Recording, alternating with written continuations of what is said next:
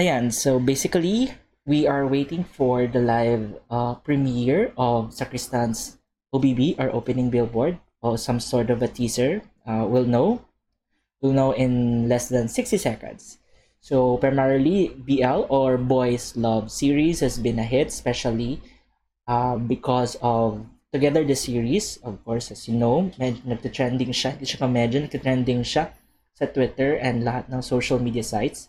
And Together the series is from or produced by Thailand under GMMTV, and it's one of the most successful and phenomenal series because nataon siya sa quarantine, and then there are like many people na nag-spark na curiosity of what is BL or what is this series on about. And it ended yesterday. Yes, it's Friday.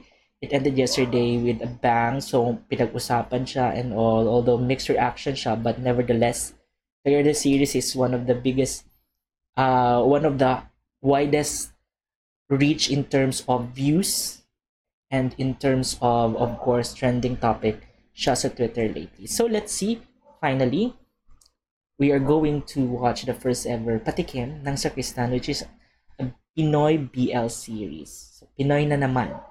Marami nang nangyari o marami nang nagawang Pinoy BL series before, but not like this na lahat tayo ay open na for this kind of genre in our, of course, dito sa Pilipinas. So, while waiting, ayan na pala, ayan na.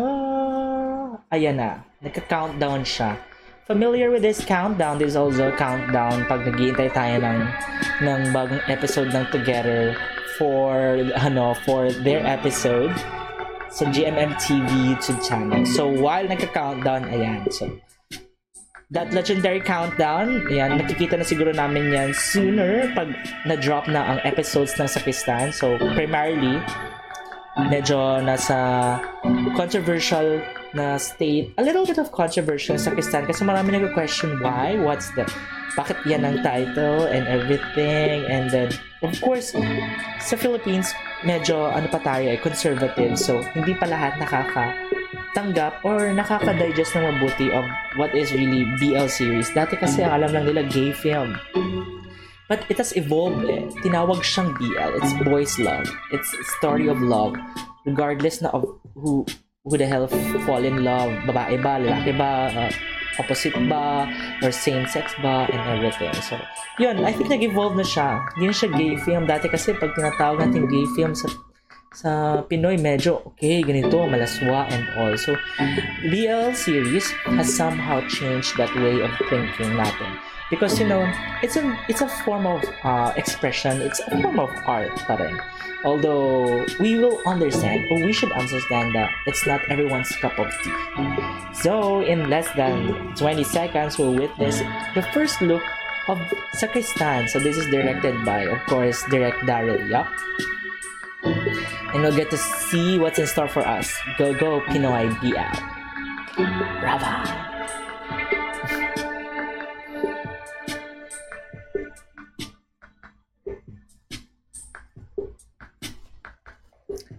One.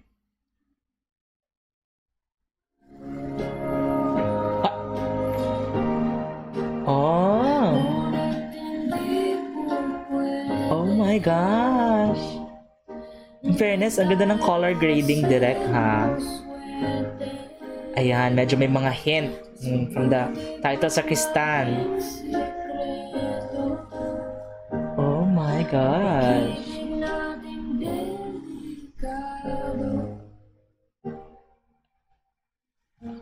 Oh, I love the OST.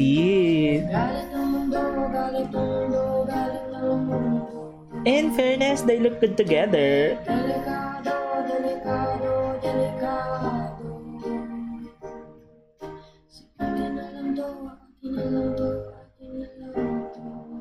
Ay, bongga. I love the OST talaga.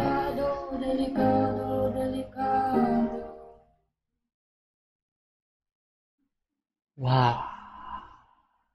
Ayan. So, pag-uusapan natin ng a little bit short of the trailer. So, it's really a teaser. Tipong tinitease ka. Tipong you're craving or wanting for more because bakit ganun lang and all. But I think it's really somehow an interesting and a controversial teaser kasi I've seen some backlash on social media na bakit daw sa Kristan. So it's like more on may mga touchdown ng mga religious thing, may mga religious abuses daw na pwedeng maging topic and all. But I think naman basing on the teaser and all, like the Sakristan refers to, of course, meron siyang the refers to one of the characters. And aside from that, baka pwede siyang metaphor, pwede siyang may meaning as you go along with the series. So by the way, it's a mini series, so we don't expect like too much of the character development as per sabi ni Direct Darryl, no? So somehow parang primarily we should expect that it's like a short scale story. So hindi natin kailangan ng medyo mabigat and all. So the teaser was good actually. It was nice. It was shot beautifully. I love the color grading. I love the movement of the cameras. I love the emotions. I love na finally we saw Zach and Christian in one frame. So aside from seeing them on one frame, no, it's like the chemistry is there as you can see, like the way they smile and all. So basically, I cannot like tell what is really the real story. Of course, it's for us to find out as the series comes. Hopefully by this May, if not, I think sooner.